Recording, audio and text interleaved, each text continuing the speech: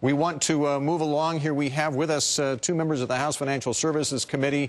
We want to talk a number of issues today, but we welcome once again two of our favorite congressmen, the Democrat Brad Sherman of California and the Republican Scott Garrett of New Jersey. Good to see you both. Thank you for joining us today, gentlemen. Good to be with you. And let me start with the flu situation, especially you, Congressman Sherman. I mean, you know, Mexico has been identified as ground zero for this, but people who have traveled to California have also found themselves contracting flu. Are you okay with the response in your state, with the governor declaring the state of emergency and so forth?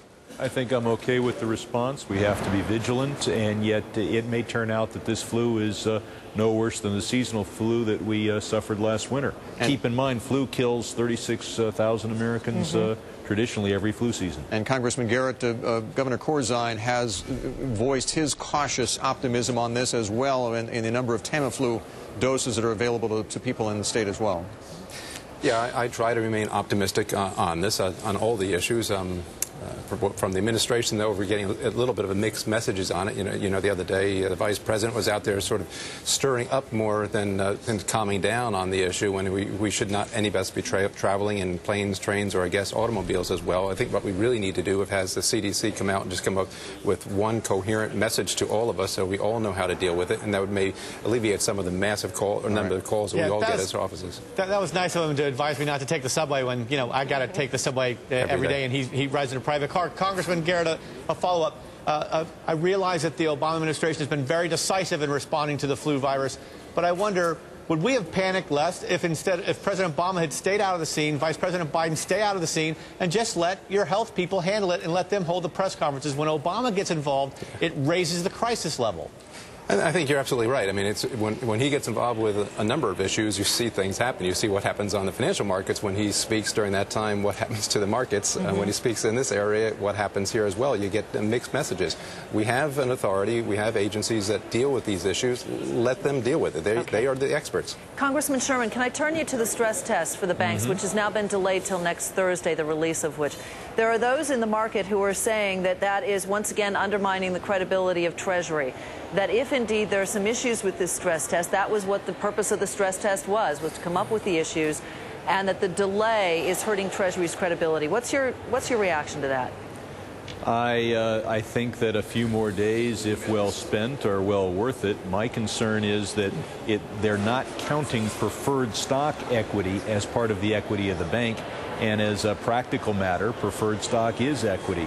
So I hope that they would do that. I hope what we don't see is the stress test solution being that we now have to convert the federal government ownership from preferred stock to common stock. I don't think that strengthens the bank, but it does weaken the position of the taxpayer. And Congressman Garrett, what is your opinion of the delay and some of the components that we'll learn about with the stress test?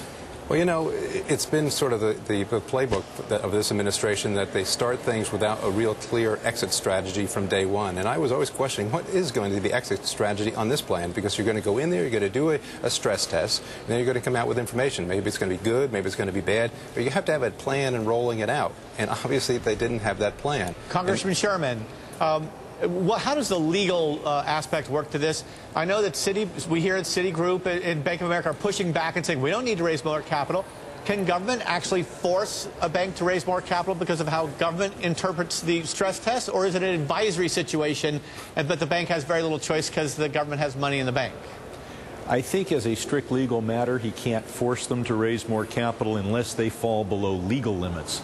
But as a practical matter, who's going to want to have their money in a bank that the Department of the Treasury says is unsound and cannot deal with stress? So I think as a practical matter, he can badmouth the bank to the point where it would absolutely need more capital. Sherman, I hope that isn't what we're going to be talking about. That kind of points up one of the, I guess, Achilles heels of this whole exercise, which is that they insist, the regulators do, that this is not a test for solvency, that this is a what-if scenario. What you're suggesting is that the markets are going to take it as just that, as a solvency test. Well, certainly depositors are getting almost no return on their bank deposits, so they're looking to avoid risk. And if they're not federally insured, or even if they are, their deposits are guaranteed. their deposits are guaranteed, but if you're making 0% on your money, you just as soon have it in a bank that is not going to require you to deal with the FDIC. The Indy Bank depositors are not as happy as those at more solvent institutions. So I do think that the depositors and the counterparties are going to want to deal with banks that are not only solvent today, but will be solvent even if the unemployment rate goes to 10.5%, which is roughly the test that's being imposed on the worst case, or not worst, but bad case scenario. I thought this is something the banks were supposed to decide for themselves. They run their own stress tests all the time. Rebecca? Speaking of that bank question, Representative Garrett, moving over to the lenders and the question of the credit card lenders and the House passing the credit card reforms. What's your take on that? Is there any leeway for unintended consequences in this? Well, it's not just us saying that there's unintended consequences, but the Fed came in and they testified on this and said there are definitely going to be unintended consequences. We're in a terrible credit situation right now in this country. We all know that very well. The worst thing you could do is take any action that's going to make getting credit even more difficult.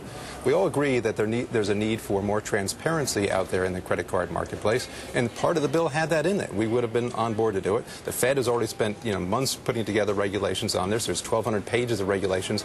Congress steps in for political reasons and otherwise, goes overboard with what we're trying to do now, and we're going to tighten it up. We're going to make it even harder for that family who's having a tough time right now to get that credit card. All you have to do is look to Europe. They did the same thing over there, and the number of issuers shrank, the amount of credit out there shrank, the ability of people to get credit cards shrank. Congressman Garrett. Representative Sherman, yesterday the Senate defeated the mortgage cram-down bill. Is it dead now as far as the House is concerned? I don't think it's dead, but I think it'll be substantially modified. Going back to the credit card holder bill of rights, there's no rate regulation in that bill.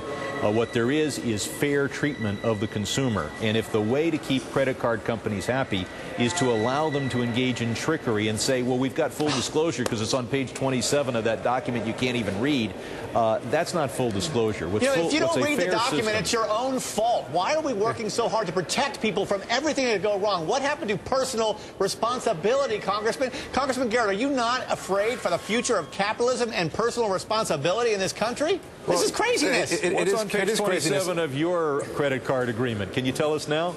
I'm sorry, what? What's on page 27 of your credit card agreement? You know what? If I didn't read it, it's my fault, and I don't want Congress passing some law that's going to protect me. How about I have no credit card debt because it's a terrible form of debt, and anyone who lets their credit card run up is doing the wrong thing. And then if you then say, but the poor have no choice, well, we ought to do other things for the poor so they don't have to take credit cards. Well, but Barney Frank basically answered your question as, can't we trust the American people? And he basically said no.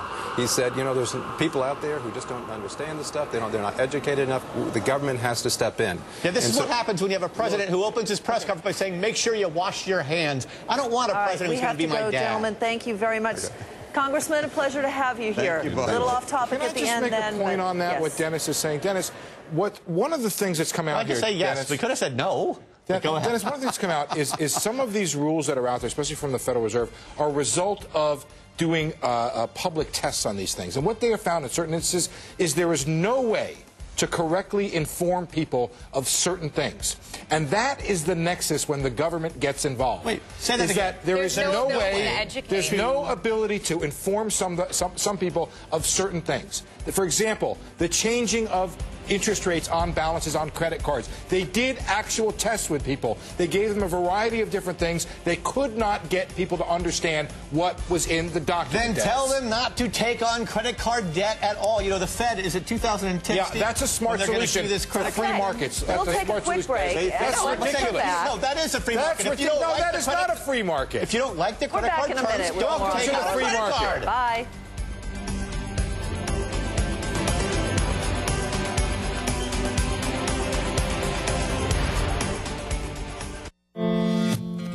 It's one thing we all have in common. Each is as important as the next.